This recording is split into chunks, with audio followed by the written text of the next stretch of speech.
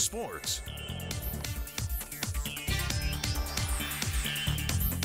Eyes on a second straight title. Welcome back to sports, everyone. I'm Chaz Messman. The Holtville Vikings won the CIF San Diego section Division 5 AA title last year, and they've just rolled through everyone on their schedule so far this year. However, with that and the new playoff format brings a step up in competition as playoff time approaches. And currently, Holtville is slotted for the top seed in Division 3, and there's a good chance that they're going to squeeze up into Division 2.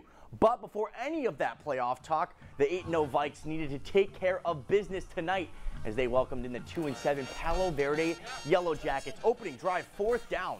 The Vikings gonna run a double reverse pass. Raul Braceño hits Alan Carrillo along the near sideline. Carrillo dives into the end zone for the touchdown. How about the guts from Jason Turner on that call? Next possession, first play for Palo Verde.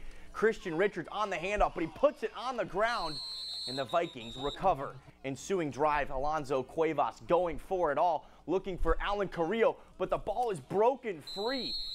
That's Kenneth Salazar on the breakup, but Holtville would not be stopped as Enrique Armas punches that one in following his big O-line on 1st and goal for the score. To the second now, Holtville up 22-0. Salazar on the handoff. He cuts it through the Viking defense, and that'll be a 1st down. Little spark for that PV offense as they'd march right down to the 4-yard line on 4th and goal. Enrico Ramirez tries the pass, but it falls incomplete, and they turn it over. And that Viking O almost inevitable at this point. Armas caps off a 96-yard drive with his 2nd touchdown of the night. The Jackets D was a little bit better in the second half, but Holtville still cruises to a 38-0 victory. Over to the volleyball court now. We go to Brawley for senior night for the Wildcats ahead of a massive matchup against Imperial. Winner gets the advantage in playoff seedings as these are two top IVL teams as those playoffs approach. Wildcats leading this one 2-1, and the Wildcats would finish things off here with that one to make it 2-1, and that would get their 25th win of the season. These two squads now finish as co-champions of the IVL. The passing of Fernando Valenzuela is still very tough for many to deal with, especially in Mexicali, where Valenzuela played with his last team, Los Aguilas, from 2004 to 2007, leaving behind a great legacy. Our own Abraham Ratana reports. Fernando Valenzuela's number with the Los Aguilas was retired in November 2010, 3 years after his retirement. Eduardo Mesa, with Los Aguilas media relations team, was the play-by-play announcer when he met El Toro in 2004. He remembers him as a quiet and wise man. He was a passionate man. He seemed to be shy, but once you talked to him, he was a very open person and loved to play in Mexico, especially in Mexicali. Abierto, que le encantaba jugar.